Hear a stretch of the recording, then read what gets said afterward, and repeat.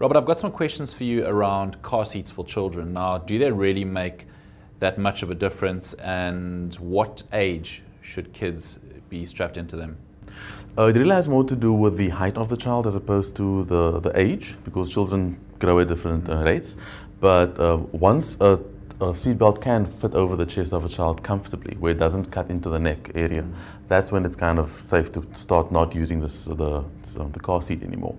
But they do make a huge difference. I say that because I've seen the bodies of children being flung out of windows, windscreens, side windows, doesn't matter really. I just see kiddies flying all over the place, and they very rarely survive that sort of accident because it's high impact, and they do tend to knock around inside the vehicle before being flung out. So they are hitting everything and anyone, and then they're still being shot out as well. So they very rarely survive those instances. Kids can't survive. Their bodies aren't equipped to handle that sort of pressure and impact. So yeah, seatbelts do make a huge difference, and kiddie seats make an even bigger difference. It just stops the child from projecting within the vehicle and then getting shot out of the vehicle at high speed. So yeah.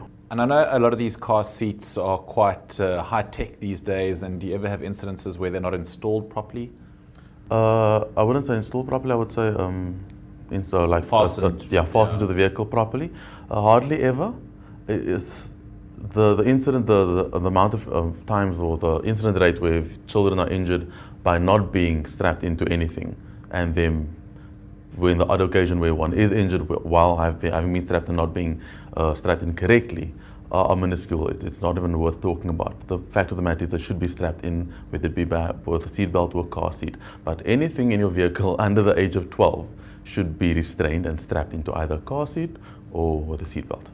That is the end of the discussion. There shouldn't be a debate around that issue. They should just be strapped in and finished. Because I see them being strapped in and survivor rates going hand in hand. Robert, now what about if your child is in the back and screaming, inconsolable?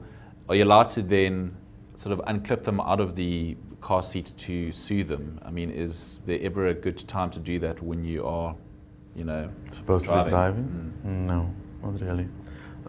Just turn the volume up on your radio. Do what you need to do, but just think of the consequences when you want to intervene with your little safety setup.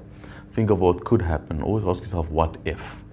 And what if there's an accident during that short period that you now have unclipped the child and have the child with you? It's never a good idea. It really isn't. I know your mental state of mind tells you something different, like, don't do that. It's going to be for a few minutes. Let's just get the child calmed down and then back in. But what if? Just always bring it down to that point. What if? Rather stop when you can. I think every 2 hours should be sufficient. And a child who is screaming is a child who is screaming, but a dead child is a lot less entertaining to deal with.